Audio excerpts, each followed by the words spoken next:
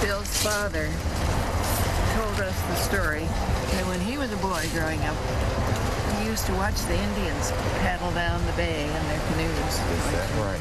In the peninsula to Traverse City.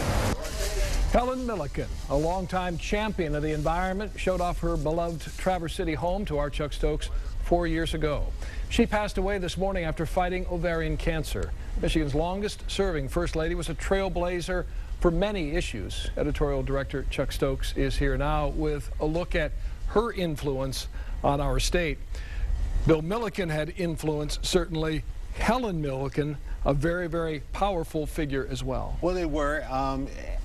During the beginning of his term, she was sort of laid back. But as the longer he served, the more she emerged. And she was a force in her own right. Even after he served the longest term in Michigan history, when Howard Wolpe ran for governor, he asked her to run on the ticket. She said no, but it shows that long after Governor Milliken left political office, that she was still out there giving speeches about women's rights and equal rights and about the environment, abortion rights. She was no wallflower by any stretch of the imagination. And she was a powerful woman too. And she was fiercely independent, very, very intelligent. Both of them were intelligent.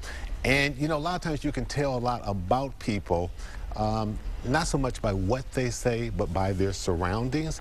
And when you go into their home in Traverse City, books are everywhere. I mean, you gotta walk around them. And it's not messy, it's just, you can tell these are people who read books, not just there for show. Very, very intelligent. But Dave, about what I went up there for 4 years ago was an interview that I did with Governor Milliken, and it was the first time he admitted who he voted for in the last election. I think we have a soundbite on that.